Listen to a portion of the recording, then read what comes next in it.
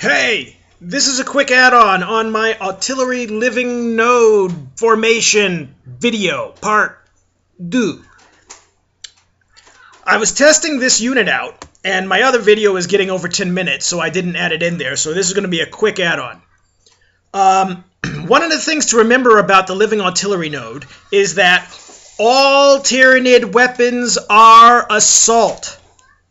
It was pointed out to me before that the 12-inch range on the warriors is actually not that far for you to be out from the artillery units as their spotter. But think about it this way. That's 12-inch range. But all heavy weapons, what would normally be heavy weapons, are assault in Tyranid armies, so those units can move. That means if it's if those warrior brood is 17 inches away, and don't forget that that warrior brood can have 9 warriors in it, and each of those has a 2-inch range on that. So you're talking about you could make a string of warriors in and of itself that's going to be like 18 inches long, if you put them out that long. But you get my point. It's not just going to be a single model as a spotter, it's going to be a group of them. That extends the range too. Back to my point. So since they're all assault, they move and shoot. That means they can, if they're 17 inches away, they could move up 6 inches, get within the 12-inch range, still shoot, and have the non-deviation special, reroll non-deviation rule. That right there puts you at a working distance of 18 inches.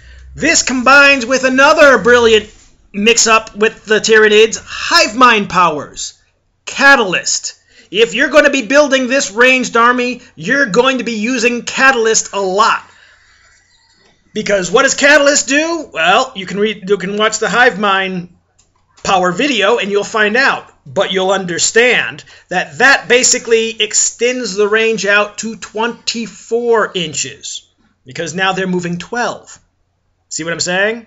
12-inch range to the brood, to the warrior brood, and if the models plus whatever the models can move to.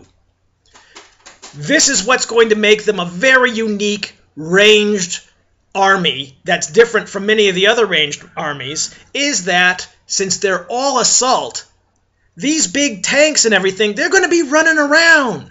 They're not just going to be, oh, I got my biovore up, now I got to move up, now I got to stay here for a turn, then I'm going to shoot next turn because I moved and shot. Those guys are going to be running around. Okay, the exocrine is going to be running around, so the bioplasma cannon, only has a 12-inch range until you consider that it's running around. Okay, that's another 6-inch range right there. And as I said with Catalyst, you're going up to 12-inch range. That's what makes this the Tyranid such a unique shooter army, is that you're going to be using that ability, the assault ability, to stay out of combat. Okay, as somebody closes up with you, you're going to be running back 6 inches or something like that, or out of the way 6 inches, and then shooting at that range. Because the other armies, Imperial Guard or any other big gun armies, they tend to have to just stand still. Now, like I said, when I'm talking about the moving and shooting here, most of the time I'm referring to using the catalyst ability. Obviously, normal units can move and shoot too. And the big point about the assault is that since there's no heavy weapons, most artillery pieces, but every other army in the game, are typically heavy unless they're mounted on a vehicle. So the exocrine is going to be shooting basically a battle cannon, right? I mean, it's a strength 7 AP2 large blast, but he's an assault. So that is the real key point. I got this in under 5 minutes. I hope you understand my combos better now. And I still hope to see these ranged Tyranid armies out there and showing people how cool it is. See you next time!